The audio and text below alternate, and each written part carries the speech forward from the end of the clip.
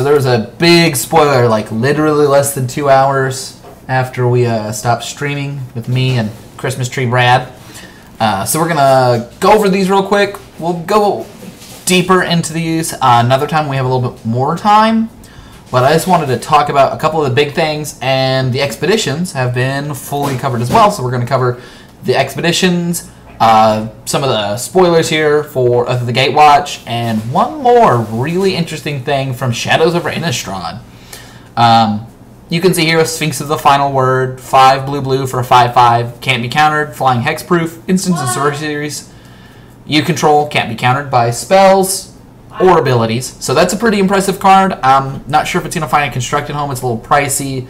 It's a little hard to wait that long. Maybe out of sideboards in slower deck mirrors. Probably not. But it is a really cool card for older formats like EDH or something of that nature. And it's always cool to have cool cards like that. Let's get to the more interesting stuff here. And the second row is very, very interesting to me. Let's start with Chandra Flamecaller. 4 red for a Planeswalker Chandra. Her starting ability is 4. +1, put 2 3/1 elementals with haste in the battlefield, exile them at the next end step. 0, discard all the cards in your hand, then draw that many +1, and -X, Chandra deals X to each creature. So this is a really, really exciting card because it fits in a lot of red decks. It is going to be a decent curve topper for a lot of aggressive decks, especially if you have ground pressure, because the 2 3/0s will help put on more pressure as they keep going. The 0 ability, essentially Windfall +1, means that you always can get extra cards. First of all, it's card advantage. If you have no hand, it's draw a card for 0. But also, it lets you keep cards in hand you don't want. So if your deck caps out at 6, you can keep all the extra lands and turn them into more cards every turn. And the -X lets her protect herself as well as sort of answer threats. She can fit into aggressive big red decks that curve up to 6. To have her as the top, and if there's a lot of ground creatures, the +1 ability does quite a bit. The 0 can get you out of a situation where you have dead cards or need more different cards or need answers. And the minus ability is not as common in the aggressive decks, but she also fits into control decks, where her +1's not quite as good because those creatures go away at the end of the turn. It's not a protecting ability, but her other 2 abilities are strong enough. Like, this is an unusual Planeswalker, because usually for a Planeswalker, your first 2 abilities are the 2 important ones, and the ultimate's not. And in this case, I feel like in most decks, the 0 ability, the Windfall ability, and the sort of board wipe are the 2 primary abilities for her. I think she'll fit into most mid-range decks. They can run her. It's a reason to play red, which is nice. I think it's a little bit worse than Jeskai, just because Jeskai has a lot of flyers. With the Mantis Rider and Dragons and stuff, you see kind of that build often. And the 3/1s don't play well with that. But if you're playing guys that get in on the ground, adding 2 more 3/1s that need to be blocked is a big plus. Next is Kozilek's Return, which I think is a really cool card. It's a 2 and a red for a Devoid instant, so it's colorless technically. It deals 2 damage to each creature. That, full stop, is a good ability. An instant speed Pyroclasm is strong. Being Devoid is relevant. It gets around pro-red creatures and still kills them, because even though it has a mountain symbol in the top, it doesn't count as a red spell. And the last part is kind of kooky, and it's the reason this card's a mythic instead of a rare or uncommon. Whenever you cast an Eldrazi creature spell with converted mana cost 7 or greater, you may exile Kozilek's Return from your graveyard. If you do, it deals 5 damage to each creature. There's possibility that this will be played in Modern. It competes with Pyroclasm, which costs 2, which is a big game, and Volcanic Fallout, which is uncounterable. But being an instant, being Devoid, and have the possibility of coming back and clearing for 5 are all big games as well. This will definitely see play in Standard. Just based off of the first ability and off the second ability, it'll be even more powerful. Next, we come to what I think is the most exciting card, at least for Oath of the Gatewatch, Nissa, Voice of Zendikar. And for 1 green, you get a 3 loyalty Planeswalker with a +1 and a -2. So this kind of plays out a little bit like Liliana of the Veil, which is definitely one of the strongest Planeswalkers, and in my opinion, the strongest 3-mana Planeswalker. Now, her +1 ability is make an 0/1 plant creature token. So she sort of protects herself. She creates chump blockers. Her -2 ability is put a 1/1 counter on each creature you control. which plays pretty well with the +1 ability, assuming that it is sort of unmolested and you can keep using it, which is a little ambitious, but imagine in a modern deck or another deck, Elf, right, Arbor Elf into Nissa, right, make a token. Now I have 2 creatures, and then next turn you can play add a token. That's kind of a modern situation where you have a Noble Hierarch into Nissa or something like that, which I think will go well. I think she'll fit into Green X kind of small guy decks. Now, her -7 is you draw, or you gain X life and draw X cards where X is the number of lands you control, so she has kind of the land tie-in because she's a druid and all that kind of stuff. But more importantly, her first 2 abilities are very good. And then the third ability is solid, it's just you're not going to get to use it that often. But when you do, it'll be powerful. You'll draw anywhere between 5 to 10 cards and gain that much life as well. It's going to set you up to be able to use the cards you draw, which I like. It's not just drawing a bunch of cards, it's drawing cards and time, which is a good pairing. But going back to the first 2 abilities, she plays well in aggressive decks. She plays well in mid-range decks. If you can take advantage of the -2, she fits in the deck pretty well. The problem is you don't want a 3-mana Planeswalker that makes a 0/1 every turn, and then after a certain amount of turns, hypothetically, gets to draw you more cards. You would be better off just running what is it, the Eldrazi card that makes 0/1s that sacrifice for mana. Because just adding the +1s is, or sorry, making 0/1s every turn is just not good enough. If you have the ability to pair that with needing counters on your creatures and needing a strong army, kind of an army in a can field, then Nissa starts to shine, right? Imagine in Standard, turn 3 Nissa, make a guy, turn 4 Gideon, make a guy from each, and then, you know, turn 5, you can sacrifice both, give all your guys +1/+1 counters, and then you keep your Nissa, right? She's at 2 loyalty, and then you have a Gideon token, and it has a 1/1 counter and the Gideon emblem as well. So that's a pretty powerful turn 5. That's turn 5. You have 2 2/3s and a 4/4. That's pretty exciting, and a Nissa, and an emblem. So I think that she's definitely the breakout card. She's the card to kind of work around being cheap and potentially powerful. But other powerful cards are World Breaker. So 6 green for a 5/7 to void. When you cast World Breaker, exile target artifact, enchantment, or land. Reach. 2 diamond, sacrifice a land, return World Breaker from your graveyard to your hand. So it's a bigger, stronger, better blocking acidic slime that returns. This is the kind of card I'm excited to play in green ramp decks. You can play it over and over.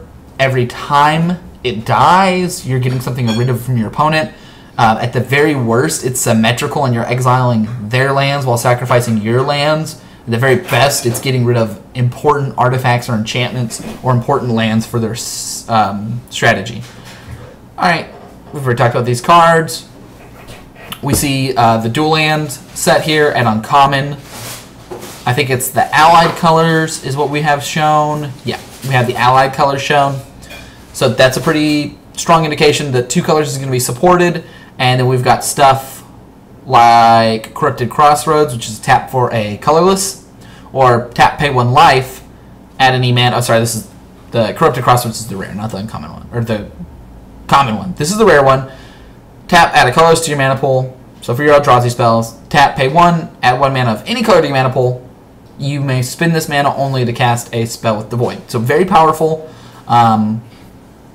Probably only really good in this strategy, or specifically this block with the void. I think that they can push lands that are very strong like this, an ally encampment, because they only fit within a very narrow band. So I think that's a cool design space that they're using for sure. Crumbling Vestige was the one I wanted to talk about. Crumbling Vestige and Holdout Settlement are very, very exciting lands. Crumbling Vestige enters the battlefield tapped. When it enters the battlefield tapped, add 1 mana of any color to your mana pool, and it taps for colorless. This is an awesome land. Like, it looks a little tricky, and it is a little tricky, but the fact of the matter is, with this at common, it can let you play a lot of stuff. You have to be careful with the sequencing. You have to be smart with your lands, because if you need a certain color, this only provides that colored source 1 time, and that's when it enters the battlefield, and it taps to produce a land. But there are a lot of kind of really cool combo pieces to look at it. There's a lot of ways to have stuff blink in and out, and the fact that it creates a mana before tapping when it blinks in and out might create some interesting situations. I think that Crumbling Vestige could be a really cool future combo piece. Holdout Settlement is, I think, sort of a mainstay for support for the 5-color land deck, which we didn't have strong enough in Battle for Zendikar, but Oath of the Gatewatch looks to shore that up. It taps for a colorless. It's great. Tap an untapped creature, add 1 mana of any color. So having a lot of small creatures goes a long way. Scion, small green creatures, to kind of filling your curve out any way you want. I think this will help the ally deck and help other 5-color decks. I think it'll be a key piece in making that work well. We see another one of the 2-color uncommon. So the fact that they're uncommon will make it a lot harder to build a splashy deck, right? These aren't common tap lands, they're uncommon. I'm also a little bit down on them, Ben, that they don't like give you a life or have another small effect. We're really used to these having small effects, and these don't, which feels a little weird at this point, honestly. They might have tried it with the life gain and realized that, or with another effect and realized the effects were too strong, so they just took them off. But, you know. Needlespire is our red-white man land, or creature land. It taps for a red-white, enters the battlefield tapped. Pay 2 red-white. It becomes a 2/1 red-white elemental creature with double strike. It's still land. Powerful. You have to be careful. We have very powerful ramp spells right now. The one that we can delve and give +6/+6 is one that comes to mind immediately, but other things as well. So they're being careful with the double strike because it's on a source that's unanswerable for sorceries. So this is basically like a 2/1 red-white elemental creature with double strike that has protection from sorceries. So that kind of protection means that they have to be a lot more careful than they normally would. It does seem a little bit expensive. I was hoping for this ability at 1 red-white, but we'll see how it does there. Another exciting land. I do like how there's a lot of exciting lands in this set. Seagate Ruins. Add colorless to your mana pool. So we have another card that goes with Mirror Pool, and Seagate Ruins here are producing mana, and like Crumbling Vestige, these are producing colorless mana that we can use effectively in our decks. 1 point on Crumbling Vestige is this is actually a standard playable land because you can play it on the turn where you need a color in your Light Splash to Void deck to get the color you need, and then later it provides the colorless you want. But Seagate Ruins, 2 colorless, draw a card, activate this ability only if you have no cards in hand. I expect this to be another card that might see quite a bit of play. Just drawing a card for just 2 and a colorless off a land is very powerful, and you can repeatedly use this effect. It's an effect that can be used in stuff like Dredge, although I think this is a little expensive for Dredge, but that's kind of the direction that you can look to get those kind of effects. We have Tranquil Expanse, the blue-black one. We have an Unknown Shores reprint, which also isn't particularly exciting. It does go back to showing that they are supporting more colors, though, and I think that that's a big gain. Because it adds a colorless, or tap to add a colorless, or 1 tap, add 1 mana of any color to your mana pool. So this is another card that's kind of adding a lot of credence to the 5-color deck. So I think the 5-color deck is going to gain a lot. Green was the worst color in Battle for Zendikar, and that was because 5-color was not supported as well as it needed to be, and because some of the cards just didn't have a good theme in. But the 5-color is looking to be supported at least on the land side. So that's exciting right there. I think this is most, not all of the mythics, but a good handful of the mythics. We currently have 1, 2, 3, 4, 5, 6, 7, 8 of the mythics spoiled. 9, sorry, Mirror Pool. 9 of the mythics spoiled, so we only, I think, have the white and the green. I think we have 2 of each. So like we have 2 green ones, 2 red ones. There's 1 more black one. We have 2 blue ones, and some colorless ones. So those are the mythics. The other thing I'm going to look at real quick was Expeditions. Me and Brad were on it for Ancient Tomb. No, we were shown Ancient Tomb. What were we right on? They have Ancient Tomb. They have the Filter Lands, the Fetch Lands, the Battle Lands, Eye of Ugin, which we said would probably be in there. Also, it looks super cool. Dust Bowl, which I didn't think about, but man, that's really cool. To go with Dust Bowl as well, we also see Forbidden Orchard, but Mana Confluence, which I think looks really, really good. Let's get down to the good ones. Strip Mine, and Wasteland. So Wasteland, Strip Mine, whoop, whoop, whoop, whoop, Mana Confluence. So all of these aren't necessarily expensive, but they are sort of flavorful. And I don't think there are any that are out of flavor for the most part. I think the most awkward one for this set is definitely Forbidden Orchard, but they kind of made it work. But the rest of them definitely fit into the Eldrazi theme set. I had this open just so we could see the different cards a little bit better. And the last thing that I wanted to talk about wasn't this new, but really cool looking Geist of Saint Draft. But this symbol here is really important. It's the new dual deck for Shadows over Innistrad. This is an old Innistrad character. And this, viewers, is our new Demon Buddy. Now, I know a lot of you don't read Japanese. I don't read it either. But what I do read is somebody who translated it for us. Mindbreak Demon, 2 black, Demon. Flying Trample, 4/5. Good, but there's probably an upside and downside for this deck. When it enters the battlefield, put the top 4 cards of your library into your graveyard at the beginning of your upkeep. If you don't have 4 or more card types in your graveyard, lose 4 life. A lot going on here. I see the downside. If you don't have 4 or more card types in your graveyard, you lose 4 life. Remember, when this comes in with Shadows over Innistrad, after the other stuff rotates out, we won't have fetch lands. And because you won't have fetch lands, that will be one land type or one type that's a little harder to get into. Now, this does put 4 cards in your graveyard, and I think that that's a big bonus. I think that Shadows over Innistrad is going to play a lot with the graveyard, and I would not be surprised if this is the only card that cares about a number of different card types in your graveyard. Sort of an inverse Tarmogoyf effect where you're really encouraged to do that. Also, if they're going to play with different card types in your graveyard, there is a small chance that Tarmogoyf could get reprinted, which is really exciting. That's a card that really needs to be reprinted and usually doesn't have space to do that. So if you have Tarmogoyfs, still hold them. They will still be worth money forever. They're great cards. But I think Mindbreak Demon shows us that the graveyard's going to matter quite a bit. I don't think that a 2 black for a 4/5 Flying Trample is great on its own, or like good enough to be a demon that they would consider putting on the front of the dual decks. Usually dual deck cards are a little bit more potent than that for the most part. So expect to see a lot of cool stuff there. I also like how the demon and the cards in the graveyard will play well with things like Oblivion Sower and cards from the block before, where they can kind of leech off of that or take cards out of your graveyard. We saw, let me pull this up real quick. One of the cards that I thought was super, oh come on now, they have a new layout with the locker, sorry guys. Kozilek's Return is a card that's played from the graveyard. I do not think this will be the only card that's played from the graveyard, even if it's the only card played from the graveyard in this block. But the fact that it casts itself automatically, you don't even do anything. It's actually not a cast ability, it's a triggered ability from the graveyard.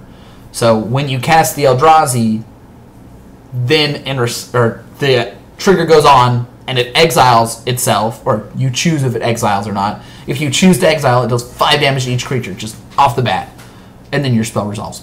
So really cool design space we're seeing here between how this demon putting things into your graveyard, caring about different types and all that kind of stuff, and just our first Oath of the Gatewatch card, Kozilek's Return. But also look at Chandra right here. This way. Chandra right here. Discard all cards in your hand, then draw that many +1. That's a great ability on its own, but in a graveyard-based theme, or a graveyard-based set, we get a lot more advantage. World Breaker, coming back from your graveyard for 2 and a colorless, right? We see a lot of different cards here, kind of referencing coming from different spots. Even Kozilek's ability to discard cards can be very relevant. And it's not something we necessarily thought about at first. The fact that Aili sacrifices your creatures and doesn't exile them is really pointing to this very important graveyard along the way. So that's just something I want to talk about. We'll get more into it as more spoilers come out. Thanks for coming in, guys. Tomorrow we'll be off. Wednesday or Thursday we'll do some streaming. We'll probably stream some, I think actually just go back to Battle for Zendikar. I know that the different kinds of cubes and stuff are, but I'm looking to get a little bit more about beating the ground there, getting back to the basics with a Battle for Zendikar draft and talking about signaling and reading signaling. So we'll see you guys for that.